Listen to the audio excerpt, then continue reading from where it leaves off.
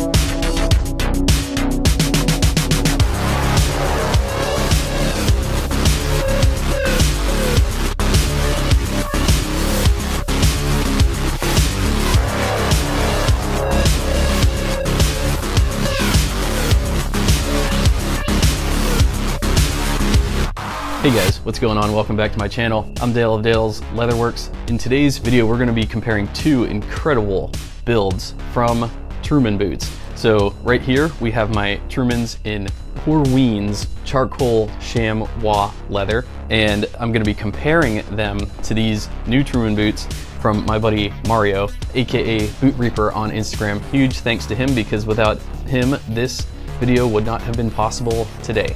This build is going to be using a different leather. This is actually Seidel's black oiled Roughout leather, and there is quite a few stark differences between these two boots despite looking almost identical. Before I get started, real quick, these are my boots. I've had them about 2 years. This is my favorite pair of black boots, hands down. I don't always wear black boots, so I don't always reach for these, and I also have a very large rotation. Boots are more addictive than cocaine, by the way, so I will warn you in advance before you get started collecting. If you're already a boot collector, well, my sympathies. My channel only serves to enable your addiction. This is just my favorite black boot, period. Mostly because I am such a Horween chamois nerd. I love this leather. It's so oiled. It's a heavily oiled Roughout leather. It's heavyweight. It is manly, fuzzy. It's got all the qualities that I love in a leather. And then when I compare that to these boots right here, the Seidel's new black oiled Roughout, they're pretty similar, but they're both kind of different in their own ways. So first and foremost, I could tell that the charcoal chamois Trumans have been shaved down a lot closer, so there's not as much nap. Whereas on these Seidel black oiled Roughouts, they left a lot of the nap intact. And so right now it's kind of still all matted down, but as Mario wears them, he's going to be roughing up a lot of nap, and it's going to get really hairy in a lot of places. So particularly where most of the nap is showing up is on this back heel stay right here. Really, really cool, really gnarly stuff. So certain areas on each boot are matted down, but that said, the Horween charcoal chamois have a lot more of a suede appearance to them, again because the nappy fibers have been shaved down to be much more of a smooth consistency. Now that said, I do have some chamois leather that is very hairy, very fuzzy, but for simplicity's sake, I won't bring them into the frame today. In terms of matte versus shine, the Horween charcoal chamois is a lot more matte overall in appearance. Now this will vary boot to boot, but this Seidel black oiled Roughout It's a lot more shiny in a lot of areas. Now, huge caveat, once Mario starts wearing them, that shine will wear off in a lot of spots. I hate to say it, but I actually like Mario's build better than mine. He's got about a 1/2 inch higher shaft here. I hate to compare shaft lengths, but I'm gonna do it. So Mario's shaft is 5.5 inches long, and mine is 5.25 inches long. So don't be such an adolescent, Dale. All right, anyways, moving on. On my build, I opted for antique brass eyelets. I really like the piercing look of the polished brass eyelets on Mario's build. I love the way gold looks against black leather. I just do. It's just something I really love. Whereas mine's a little bit more subdued. Now, I was going for an all blacked out, dark, overall dark appearance, but I still opted for the antique sole. Now, Mario's sole edges are painted a little bit more, a little bit warmer of a brown color, whereas mine are all natural. Both of these boots are 270-degree Goodyear welted. Both have a storm welt, and both have the same level of exactness in terms of accuracy in building these boots. So the skill level remains consistent with Truman.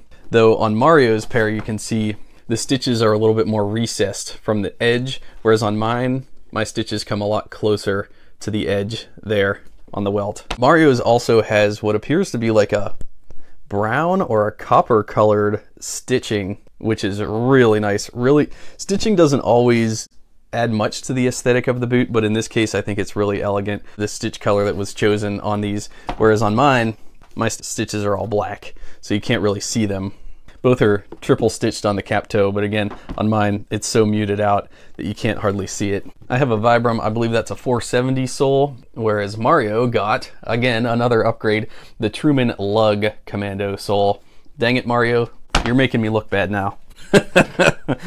You're making my choices look bad. Also, mine are fully unlined, except for in the vamp, whereas Mario's are also unlined except for in the vamp. This Seidel black oiled Roughout is struck through completely, similar to the Horween Chamois, which is good. That's what you want. So, well, that's not necessarily what you always want, but it's not going to T-core. It's not going to expose any natural undertones with wear. It's always going to be black no matter what you do to it.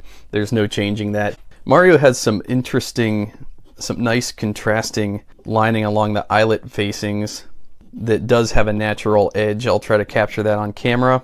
Whereas mine also has those same linings, but they are struck through black all the way. And then Mario's tongue is actually a T-core leather. It's natural on the other side, you can see that there. And it's much thicker than my tongue as well. My tongue is a thinner leather. It's also struck through all the way.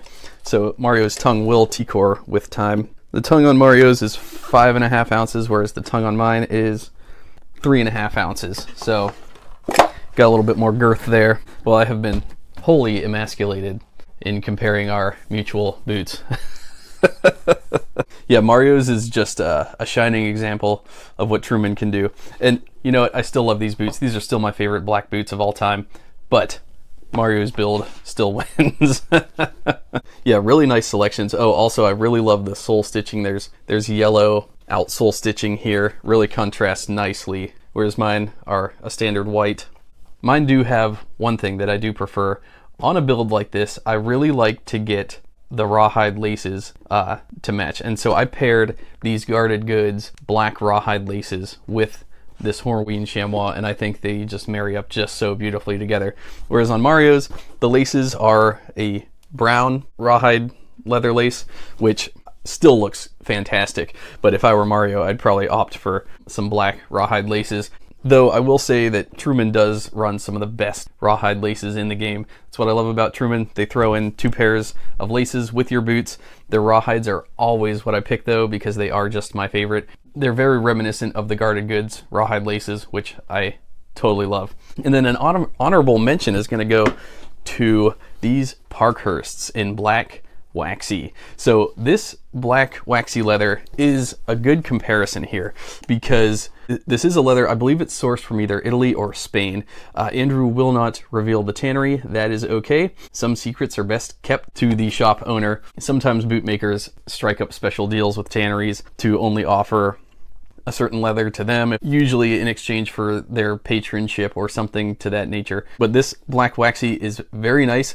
This is a good comparison because this black waxy leather has a much higher wax content, whereas these two have a much higher oil content. When you first look at them, you might sort of get confused and think, oh, are these sort of the same thing? But they're not. The black waxy is very similar, almost identical, I would say, to Charles F. Stead's Waxy Commander, which is a heavily waxed, shrunken suede.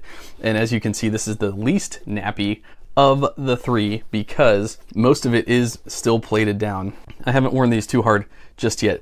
This is a phenomenal build. I will leave a link to the Parkhurst website in the description below, so shop his builds if you are so interested. I really like the way Andrew incorporated nickel eyelets. I also love the look of silver/nickel against black. Really amazing there. This one's 360 degree welted with a split reverse welt. So definitely a different build compared to the Trumans and charcoal chamois, but it's also a very good comparison. Yeah, I just love that Parkhurst lug commando outsole on these two. So a little bit about this black oiled Roughout leather. Black oiled Roughout is a new chrome tanned leather from Seidel. Featuring a hefty use of oil in the tanning process, this leather is perfect for footwear, tough, supple, beautiful, and very weather resistant. Not to be confused with the similarly named black oil tanned Roughout, a drier, stiffer leather we've used in the past. So Truman has a really cool page on their website comparing black to back, a comparison of our black leathers. Black Shrunken Bison. Hell, I'll bring my black Shrunken Bison into the frame. This is another one of my favorite black boots. Just love these things. This is Law Tanning's Black Shrunken Bison. All gold eyelets. Again, I went with my black rawhide laces on these. These also have a lug commando outsole. This is before Truman introduced their own proprietary lug commando outsole. Brown stitching, very similar build to Mario's black oil Roughout there. They ran the Black Shrunken Bison, black T-core, black waxed flesh, black oiled Roughout. Oh cool, and they give examples of each one. That's really cool of Truman to do that. Yeah, they gave really good examples of how each looks. The black T-core is so awesome. So is the black waxed flesh. Wow. So yeah, and as you can see here, the appearance of the Black Shrunken Bison is markedly different from the charcoal chamois. Once again, that charcoal chamois is a true black hole of a black, whereas this Black Shrunken Bison is sort of shiny, and so it's going to reflect off some of the light. And then this Seidel black oiled Roughout, it's going to be sort of an in-between of the two. Probably a little bit more wax than the charcoal chamois. So this is all along a spectrum, and wax versus oil is going to be at the heart of this comparison because you can infuse leathers with different contents. Each different one is going to be a blend of different ingredients, if you will. The Horween chamois is always going to be, it is definitely the most oily of all of these, I would say, followed by the black oiled Roughouts here. I think the black oiled Roughout has a little bit more wax in it compared to the charcoal chamois Trumans here. And then obviously these Parkhursts are going to have the highest wax content, lowest oil content of the three. Thanks a lot for watching, guys. Don't forget to subscribe. I just checked my stats the other day, and literally 91% of my viewers are non-subscribers. I assume that's because people are watching it while not logged into YouTube, and so they're probably getting fed my videos through an algorithm. So if they're looking up like Red Wing content or something, then maybe my video will pop up as something to watch next. That's what I assume is going on. But if you are signed into your account, please subscribe, because yeah, less than 10% of my viewers are subscribers. It's kind of nuts when you look at the stats. Also, 99.7% of my viewers are male. But that's okay. I'm not trying to change that. I love my wife. All right, anyways, thanks a lot for watching, guys. I'm Dale of Dale's Leatherworks. Please leave me a comment. All relevant links will be in the description below. And anyways, stay tuned. I have a ton of more content coming up.